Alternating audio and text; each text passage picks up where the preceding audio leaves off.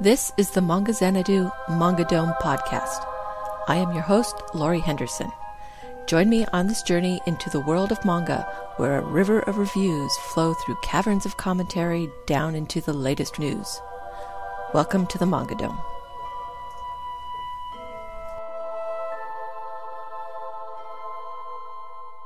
Episode 34, Manga Gift Guide 2013. New licenses from Seven Seas. Seven Seas Entertainment went on another licensing binge prior to the Thanksgiving holiday.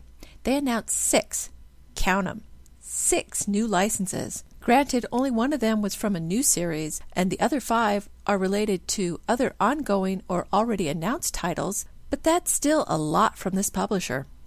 Their first title was I Am Alice, Body Swap in Wonderland. With how well the Alice in the Country of titles have been doing for them, it's not surprising for them to license another Alice-related title. In this version, a boy named Makoto takes his little sister to the library. He chooses a picture book and not only gets sucked into the book, but he appears in Wonderland as a girl, Alice. As he journeys through Wonderland, he meets all the usual suspects. The White Rabbit and Cheshire Cat with requisite ears, the Mad Hatter in military uniform, and the King of Hearts. The series is based on a mobile dating sim with the character designs and resulting manga drawn by Ayumi Kano, the creator of another Seven Seas title, Dictatorial Grimoire. It is currently at 3 volumes and will be published here beginning in September of 2014. I got my fill of Bishonen Alice in the Wonderland characters with Alice in the Country of, and the gender swap really doesn't do anything for me. I'm passing on this one. The first license to get a boost was Strike Witches. It got 3 new additions to the Seven Seas library. The Sky That Connects Us follows various members of the 501st after it was disbanded following the destruction of the Neroi Hive in Gallia. It bridges the stories between the first and second anime. It is 1 volume and will be published in June of 2014. Strike Witch's 1937 Fuso-si incident follows Mio Sakamoto as she trains to be a witch with Fumika Kitago. The story will then shift into a telling of the Fuso-si incident, a battle early in the war, which later becomes a propaganda movie in series. This is a 2-volume series with the first volume scheduled to come out in August 2014. Strike Witches One Wing Witches takes place in 1943, just before the beginning of the first anime series. It follows Wilma Bishop and her experiences after joining the Isle of Wight detachment group. It also gives a lot of background information on several characters. This is another 2-volume series with Volume 1 to be released in January 2015. The War on Pants continues its never-ending battles, though these volumes seem to do a lot to flesh out the Strike Witches universe. Fans of the series will want to grab these, but I won't be among them. I like pants. The second series to get a boost was Haganai, I Don't Have Many Friends. Now, with 50% More Fail, is a 1-volume collection of short stories about the members of the neighborhood club and their relationship to each other. This volume will be released in July 2014. Club Minutes is also a 1-volume collection of short stories, this time detailing the club's activities. This volume will be released in November 2014. I haven't had a chance to read this series yet, so I'm not writing these 2 off. They have a much better chance of my reading them than the other 2 titles, and being one-shots up their chances even higher. I'll wait and see on these editions. Seven Seas has really been getting ahead of itself with its announcements of licenses leading out into 2015. While none of these titles are long, indeed most of them are 1 to 2 volumes only, they should be careful not to get fan expectations up too high. When I hear new license announcement and it just turns out to be the same announcement announced months earlier, it's beginning to feel more like Crying Wolf, or Crying License in this case. The VizManga.com update. Over at VizManga, the top 10 for the week of November 18th, 2013, Shonen edges up on the list, as well as there being a new number 1. For its debut week, Nisekoi Volume 6 jumps straight to the top, coming in at number 1. Naruto Volume 63 falls 1 to number 2, and Yu Yu Hakusho moves up 1, both in volume and in spots, as Volume 4 comes in at number 3. Shoujo Skip Beat jumps 5 as Volume 12 comes in at number 4, and Aishi Teruze Baby Volume 2 debuts at number 5. Gimmick Volume 2 sneaks its way in at number 6, and the Yu-Gi-Oh! Train continues with Millennium World Volume 4 coming in at number 7, and Volume 5 at number 8. Hanakimi Volume 21 comes in at number 9, and Tale of the Moon Volume 9 ends the list, coming in at number 10.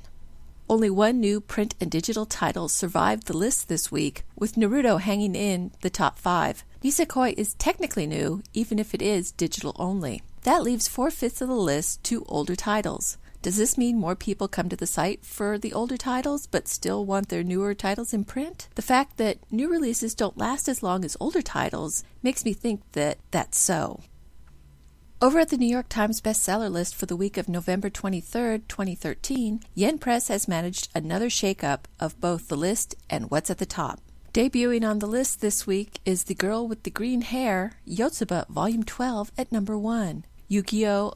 5Ds gets pushed down 1 to number 2, which in turn pushes Naruto Volume 63 down 1 to number 3. Soul Eater Volume 17 slashes its way in at number 4, while Attack on Titan Volume 1 hangs on again to number 5 and is followed by Attack on Titan Volume 8, which falls 3 to number 6.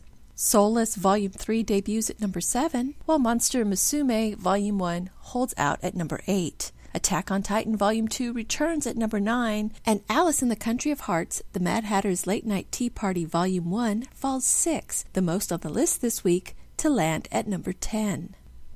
I guess Yen Press really is making a mark in the manga market. A lot of their titles can wreak havoc on the top 10 list. It shouldn't be a surprise that Yotsuba can climb over everyone to stand at the top, and I'm totally for Soulless making it on its first week. I love that series. We're back to 3 titans wandering around, and Monster Musume has reached its 6th week on the list. It may get bounced up and down, but it just can't seem to get pushed over completely.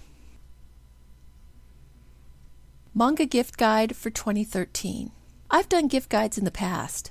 I passed on it last year, but in 2010 and 2011, I had suggestions for different kinds of readers in your life. Check the show notes for links. I decided to do one again this year, so here are suggestions for 12 types of people in your life that you might want to give the gift of manga to.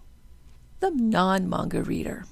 It's never easy to find something for that one person who claims to not get manga, or who obsesses over the whole big eyes thing. For them, there is A Bride Story. This series, from creator Keiyu Mori, takes place in the 19th century along the Silk Road.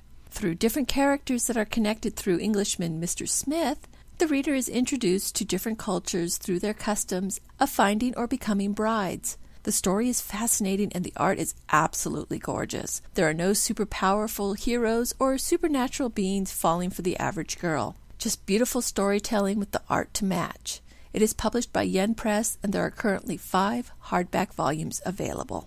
The manga about manga lover. Going to the other extreme is that person who loves manga and even wants to make their own. Bakuman is just a series for them. It's about junior high school kids Moritaka Mashiro and Akito Takagi and their 10-year journey to become successful manga creators in Shonen Jump. This series gives a lot of insider information about the manga industry in Japan and shows just how much work and non-glamorous it can be. It can be just as exciting and filled with tension as any shonen manga without the constant training montages. It is available from Viz Media and is complete at 20 volumes. It is also available in print, digital, and a complete box set. For the sci-fi lover. Finding manga for the sci-fi lover, especially hard sci-fi, can be hard, but Knights of Sidonia is able to fit the bill perfectly. It follows Nagate Tanikaze, a young man who is found in the depths of the Sidonia, a seed ship that is searching for a place for humanity to settle away from the Ghana, a seemingly unintelligent hive mind that has destroyed Earth and even now seems determined to wipe out humanity from the universe. It is a realistic take on what hundreds of years out in space would be like, the toll it takes on resources and supplies. It is gritty and the ship is designed for function instead of appearance. There is an evolution of humanity in cloning, and everything is explained in a plausible manner. It is from Vertical Ink, and there are currently 5 volumes available. For the mecha sci-fi lover, if there were a niche of sci-fi fans, the mecha fan would be it. Mobile Suit Gundam was the first series to take mecha seriously and use them in a realistic way. Mobile Suit Gundam The Origin is a retelling of the original Gundam series written and illustrated by one of the original creators, Yoshikazu Yasuhiko.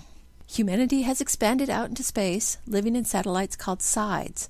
One side, calling itself the Principality of Zeon, decides to declare independence from Earth, which leads to the One-Year War. The series takes place 6 months after a truce is declared, though hostilities still persist. It follows the crew of the White Base, a new carrier for the Earth forces as it tries to bring civilians of a destroyed side to safety. The series is presented in an omnibus format and limited hardback edition. It also features bonus content such as essays from well-known creators in the manga and anime industry. This is a must-have for any self-proclaimed mecha fan. It is from Vertical Ink, and there are currently 3 volumes available. The YA novel lover. Adaptations of YA, or young adult novels, has become popular in the last few years, and most have come from Yen Press. One of the best of these adaptations is Soulless of the Parasol Protectorate series. It takes place in 19th century England in a world where vampires and werewolves live among humans and are monitored by the government. It is about Alexia Tarabati, a preternatural or soulless who has the power to negate the supernatural. She has to deal with inconsiderate vampires and other forces conspiring against her, all the while balancing a budding relationship with the werewolf Lord Connell Mekon. The series is filled with wit and humor, romance and danger, and Rem's art is fantastic. It is available from Yen Press, and there are currently 3 volumes available. The Fashion Lover. If outrageous fashions and constantly changing hairstyles is the appeal for someone in your life, then consider Paradise Kiss as a series for them. It is about a group of college fashion students who find straight-laced Yukari, a high school student coasting through life with no real direction. It is a fateful encounter as it not only changes Yukari's view on her life, but she gets involved romantically with the group's flamboyant leader, George. The series was created by Ai Yazawa for a fashion magazine, so it is filled with different clothing styles as well as modeling, all wrapped up in a romantic story. The ending was controversial for some, but I thought it was perfect. It is published by Vertical Ink and is complete at 3 volumes. The Romance Lover. There are a lot of romance manga out there, but Alice in the Country of Hearts has managed to capture the hearts of a lot of readers. It is about Alice Liddell, who while napping in her garden is kidnapped by a man with rabbit ears and carried down a hole to Wonderland and forced to drink a potion. In order to leave, she must interact with all the people in Wonderland and refill the vial. As she interacts with the inhabitants, the Mad Hatter, the Queen of Hearts, and the Duke, they become fascinated with her and she starts to have feelings for them. But while every relationship is different, only one will lead to love. I didn't think I would like the series, but it turned out to be one I really enjoyed. The ever-changing dynamics made it an interesting read, and the romance turned out to work even though I didn't think it would.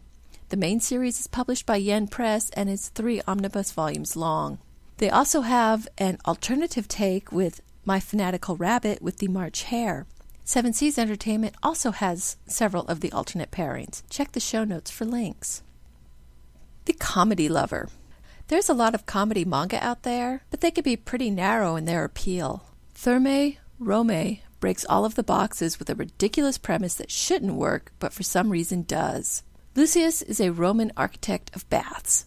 When he slips in a bath and falls underwater, he is transported to modern Japan and their bath culture. Amazed by the Flat Face's achievements, Lucius tries to bring what he has discovered back to Rome to revitalize his home country's bath culture. Time traveling through baths sounds dumb at first, and the comparisons of bath cultures between Japan and Rome uninteresting, but Mari Yamazaki succeeds on both fronts to make a manga that is truly hilarious. There is no way to read this series and not laugh out loud at least once. It is published by Yen Press in oversized hardback omnibus editions, and 2 volumes are currently available. The Horror Lover. If you know someone who likes mangled bodies and blood splattered everywhere, then consider Umineko When They Cry. The series is from the creator of Higurashi When They Cry and delves into more murder mystery locked room scenarios, but with plenty of blood and guts. People's faces are smashed in, bodies are charred to a crisp, and there's a perpetrator that may or may not be human. It's creepy and filled with lots of tension, finger pointing, and characters splitting up to make sure there are more victims. I love it. It is published by Yen Press, and there are currently 4 omnibus volumes available that could probably kill someone on their own. The Mystery Lover. Sherlock Holmes has seen a resurgence in the last few years, which makes this title perfect for any mystery lover. Young Miss Holmes is a series that reimagines many of the great detectives' exploits with the addition of Sherlock's young niece, who has an intellect to rival his.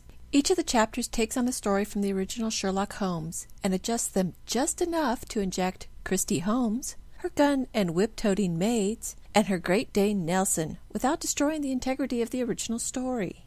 This title can also double as a gift for a younger reader, as it is rated for all ages. It is available from Seven Seas Entertainment, and there are 3 omnibus volumes available. The Non-Sports Lover.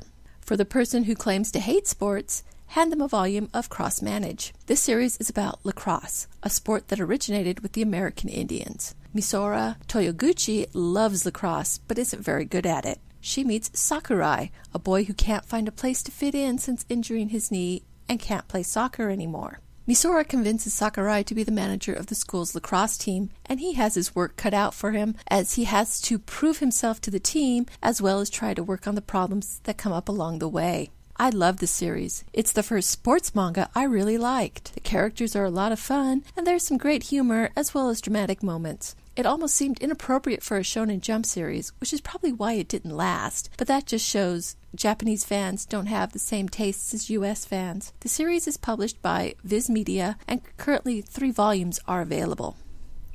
For the cat lover. It has become a tradition for me to recommend a title for the cat lover in your life. You know you have one.